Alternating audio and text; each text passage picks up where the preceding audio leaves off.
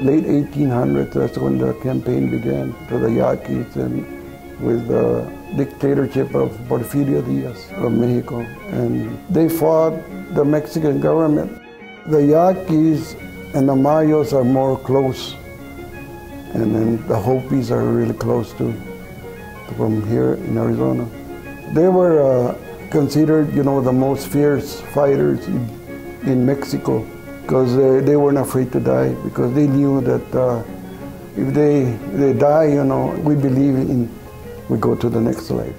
Guadalupe was established by the Yaquis, so when the others settled here and began the planning process for our incorporation, they had to be here. You couldn't get Guadalupe done without having both parties at the table, you know. And then 3 years later, they got recognized by the federal government as a federally recognized tribe. They also now govern themselves out of Tucson, but you have families that have stayed here generations because this is where they migrated to and grew up. A lot of the Yaquis, when they, you know, migrated north, they changed their names, you know, their Yaqui names, because they were afraid, you know, that they would be captured and sent back to Mexico and be, you know, put, you know, before a firing squad or sent to the Yucatan Peninsula, you know, as slaves. They stopped their ceremonies. But they had been here since the 1800s, but it was due to persecution in Mexico that our tribal people came down here, you know,